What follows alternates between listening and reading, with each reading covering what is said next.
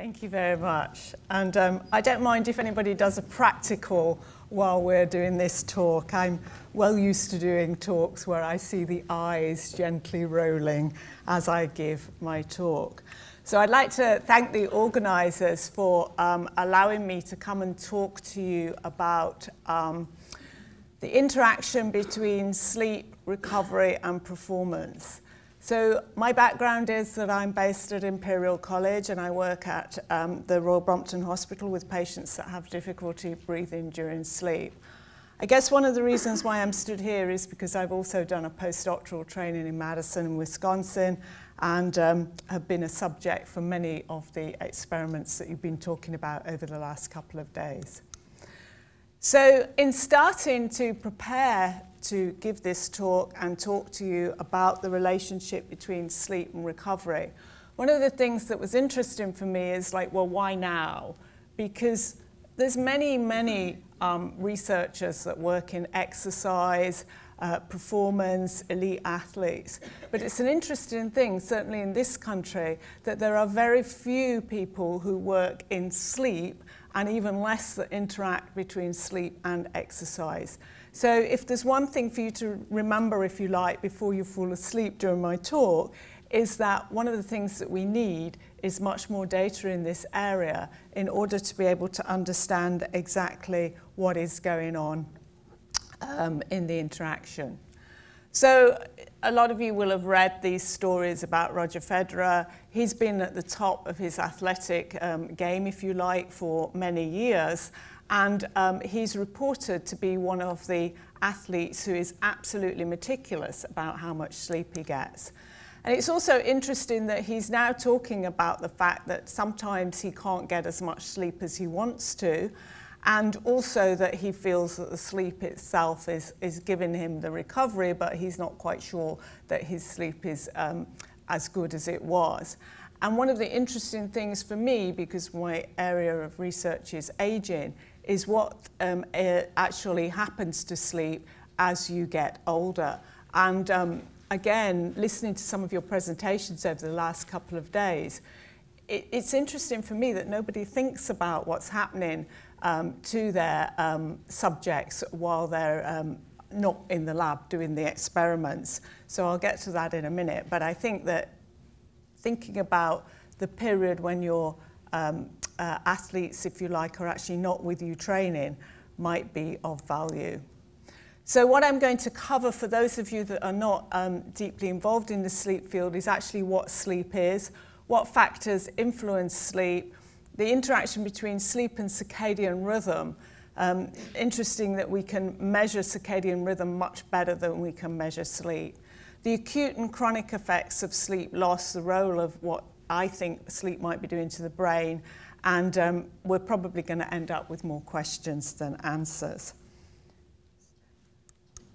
So if we look at what sleep is, it's almost sure that every species that's been studied so far has some form of sleep or quiescence.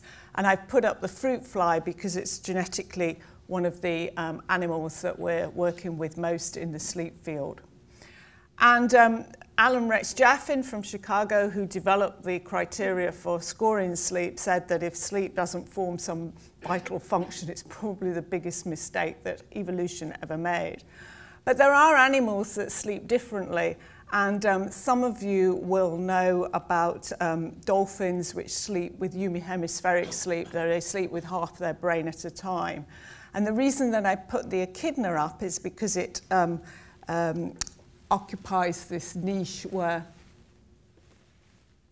okay, I don't think the pointer's working, but never mind.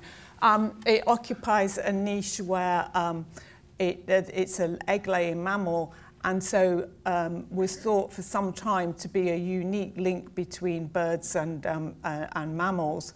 And people got very excited because echidnas don't have REM sleep, and so they don't dream very much, and so that was thought to be one of the evolutionary models for how REM sleep and the value of REM sleep. But in fact, it's probably now been recorded that there are little bits of REM sleep in echidnas. So one of the questions that everybody asks is what is sleep, what's it for? So for those of you that aren't familiar with sleep, you sleep on about a 90-minute cycle. So when you get to bed, you fall asleep. You should fall asleep within about 5 and 10 minutes. And you will fall asleep into very deep sleep. And then as you have been asleep for about 90 minutes, you'll come up, you'll have a short period of REM sleep. You'll then go back down into your second stage of sleep, and you will then have a lighter sleep. Your REM sleep gets longer as you go through the night, and your deep sleep gets less. And I've put up the electroencephalogram, the EEG, from a sleeping subject, and you'll see from top to bottom that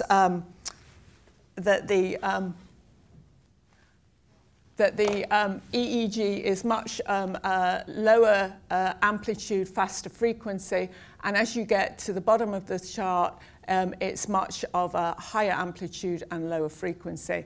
And it's the deep sleep that's thought to have the metabolic restorative effects. And then you'll see the trace along the bottom, which is the rapid eye movement sleep, which looks very like wakefulness. And there's lots of discussion at the moment about whether REM sleep has a particular function in terms of memory consolidation, as opposed to the deep sleep having a different kind of memory, emotional reasons for being there. So that's what the actual sleep patterns look like, but that is a sleep pattern for a relatively young subject. And as you get older, sleep changes, but there are also many other things that will modulate sleep. So on the top left panel, you've got the delta activity from a young subject versus an older subject. And in orange, you'll see that the amplitude of the deep sleep is much less in the older subject compared to the younger subject. You'll also see that there's a plot up there where I've shown arousal against age, and that's to show you that there are multiple short arousals that occur during the night. Most of the time you just wake up, you roll over, you don't worry about it. But every now and again you'll wake up, and then some of you will have difficulty in falling back to sleep. But as you get older, those frequent arousals increase.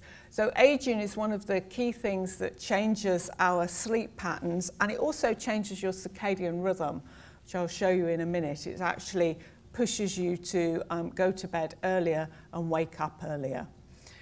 Gender, women are supposed to sleep better than men, but they're supposed to not acknowledge or report that sleep. I'll leave that with you, but that's what people say. Sleep deprivation, obviously, if you stay up all night, your sleep latency will get shorter, and you'll have more deep sleep in preference to REM sleep. Caffeine, most people have that first thing in the morning. That will definitely change your sleep patterns. Alcohol and various drugs, both prescribed and non-prescribed. And then there are a whole host of sleep disorders, among them, some of them that you will know, narcolepsy, things like jet lag. But the thing that is interesting for me is whether you actually ever check whether your athletes or whether your subjects that you're using have any insomniac tendencies. And it's quite interesting to know that it's actually a fair proportion of people in the population that do have insomniac. So it's worth just checking with your subjects if they've got any sleep disorders. So I've given you a brief outline here of some of the neurotransmitters that are involved in controlling sleep. And I've really just put this up to show you that it's actually an extremely complicated picture. And also to show you that some of the neurotransmitters that you may be interested in from your exercise perspective are also probably having a dual effect during sleep. So we know, for example, that serotonin plays an important part in slow wave sleep. And I know from my reading of your literature that there are several papers talking about the impact of exercise on serotonin. And then the one down here that most of you will inhibited with your coffee this morning. So there are many different neurotransmitters, and also to try and show you that sleep is a very active process along the reticular activating system. Whereas when you go to, whereas when you go to sleep, you actually have to inhibit a lot of these pathways to make sleep happen. So if you ask one person that has a problem with insomnia, it's because it is actually quite an active and difficult process for your brain to disengage and go to sleep. So just to be aware that there's a complexity of neurons that we're dealing with. And so the question then becomes, what happens if you go in for a period of acute or chronic sleep deprivation? So this is my acute sleep deprivation slide. And in the world of sleep, people talk about hypofrontality if you have an acute sleep deprivation period. So some of you will notice some of these symptoms if you've had this situation occur.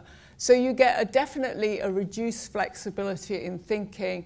You have an impaired sense of humour. So people tend not to find things quite so funny when they've had a sleepless night. You have an increased risk-taking activity. And this is one of the issues. Some of the work that I've done has been with altitude and climbers, and they have a particular concern about their sleep loss because of its potential ability to impair their decision making. And poor mental judgment is one of the things that's been shown with acute sleep deprivation. So this is total sleep deprivation, which is causing a lot of these cognitive ability. Reduced emotional intelligence and a negative mindset is also something that people frequently talk about with respect to sleep deprivation. And there's an interesting theory that's just recently been put out where people are talking about the role of sleep in terms of its emotion and how it influences your emotion versus the role of sleep with memory. So you'll see that in here, they're talking about the REM sleep associated with memory, whereas non-REM sleep being associated with emotion. They're actually incredibly difficult studies to do because as soon as you try and REM sleep deprive somebody, you'll also deprive them of their non-REM sleep. So they're really difficult studies to do well and to do well-controlled studies. But it is interesting for me. I noticed that there was a lot of parallels with the data that I know so well compared with your field. And some of the discussions that I was reading around what the influence of exercise is on the frontal lobes read very similar to some of the impact of sleep on the frontal lobes. So that interaction between when and how much you should exercise versus sleep deprivation is probably related to the fact that you're activating some of the same pathways. And in particular, I've already alluded to the fact that in some sports it becomes more critical than others if you've had acute sleep deprivation. And in particular, from my own experience, I know that climbers have particular issues. And of course, they are in very uncomfortable situations as well when they're out on expeditions. So very relevant for them to be aware of their sleep. Although, interestingly enough, they're also extremely reluctant to take any kind of medication that would help their sleep. So they kind of double whammy there. So in talking about acute sleep deprivation, you don't go very far before you have to distinguish between what's happening with the sleep deprivation versus what's happening with the circadian rhythm. So for those of you that are less clear, this is the evidence that I was picking up from one night of sleep deprivation affecting treadmill endurance, but the multitude of studies were also looking at the impact on the circadian rhythm. So you get this dual process model that people talk about. This is the urge to sleep, which reduces as you go through the night, and then during the day, it builds up. So you won't be long before you hit this pale blue area where your urge to sleep is building up, and you reach a natural point here, if you like, nadir, which is shown here about 2 o'clock, but some people probably experience it a bit later, where naturally you would have a siesta. So mammals are almost, or humans are one of the few mammals that have one period of consolidated sleep. The majority of animals that we work with in the lab and that we test have frequent periods of sleep. And we would naturally, left to our own devices, have a little siesta at around 4 o'clock. That would relieve your sleep pressure, which would then build up again during the course of the late evening and would cause you to go to sleep. And this circadian urge here can also be followed with your core body temperature and is controlled by different factors such as light, etc. So what's the interaction between sleep deprivation and the acute influences on the circadian rhythm? And there turns out to be remarkably little data, and also remarkably little data that's well controlled. So this is one of the few studies that I could find where they were looking at elite gymnasts in this situation. And they were looking at coordination tests versus strength tests. And interestingly, these athletes train in the evening. And what they showed in the gymnasts was that they showed that in the morning there was very little effect of training, but they got better, these gymnasts got better when they were training in the late afternoon. This study was adequately powered, it did have a good control group, and the unfit controls showed very little impact of changing and modulating when they did their exercise. And so one of the conclusions of these authors was that potentially the exercise itself was influencing the circadian rhythm rather than the circadian rhythm influencing the exercise. So you've got this reciprocal that if you train repeatedly in the evening, you may actually be changing your circadian rhythm, which I think is something that potentially some of you may be looking at. I know I was talking to somebody from John Moores who was saying that you were thinking of looking at that. But if you drill down and think about why that might be and think for yourself what the impact of the circadian rhythm is, it's obviously controlled by a suprachiasmatic nucleus, and there's this central clock which has the neuroendocrine impact. But there's also worth remembering that there are the peripheral clocks, both metabolic, hormonal, and potentially associated with the hormones of appetite. So for insulin, for example, people have been looking at what the impact of the circadian clock is on the insulin.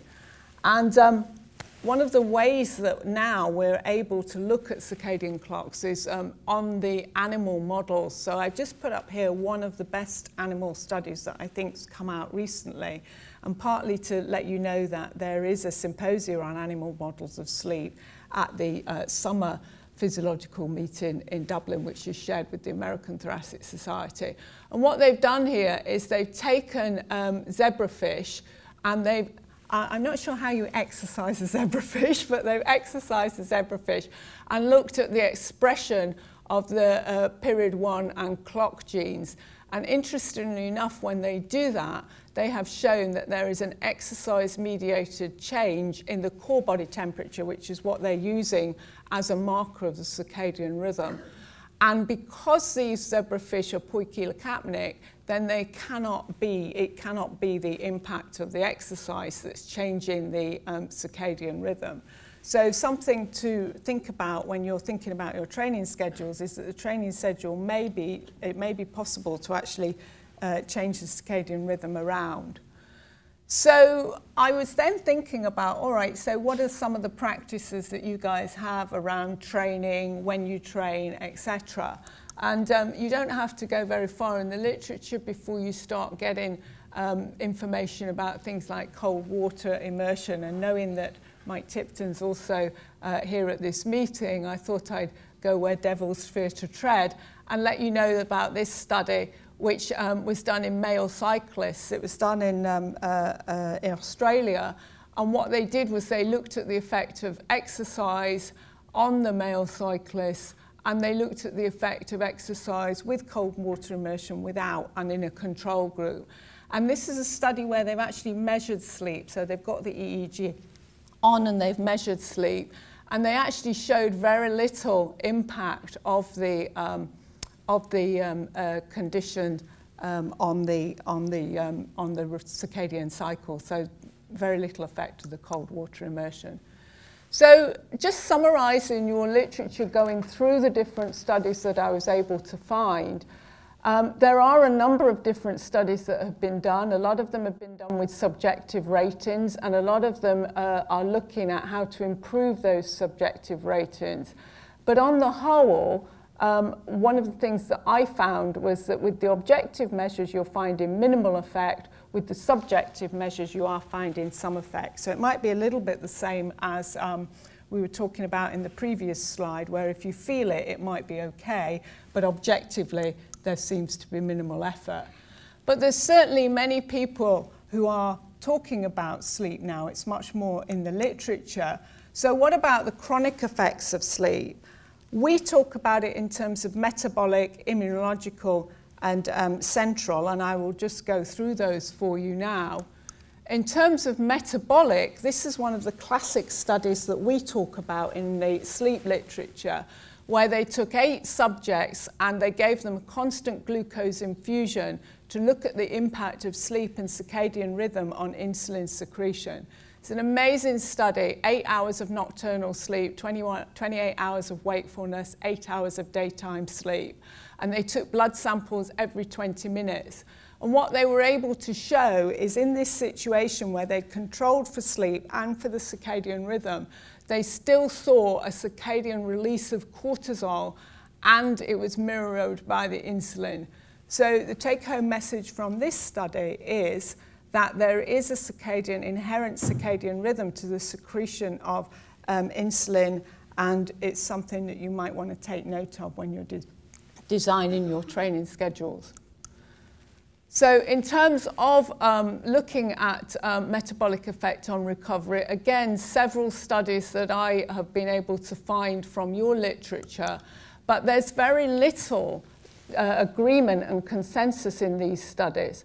So I went to my literature, and just to let you know that we have fairly strong data to show that when you do have circadian misalignment with your energy metabolism, such as in night shift working, etc., it can cause quite profound impact on your ability to intake nutrients and your ability to control your weight. So I just put that up there again as an indication of where our two fields might be able to cross over. In terms of the immunological function, I wanted to let you know that in animal studies, we have got a series of studies where the authors have actually sleep-deprived these animals to death and looked at their metabolic, immunological, and skin function, and they've shown that you can sleep-deprive the animals to death. But in terms of the markers of training and immunological function, I couldn't see any let's say, a coherent story. In terms of CNS, you have got many factors that control exercise, but in terms of sleep, we have been looking at how sleep influences the central nervous system, and I'm aware that the time is running out, so I'm going to take you straight to this slide, which is a slide which basically talks about the impact of sleep on neuroplasticity.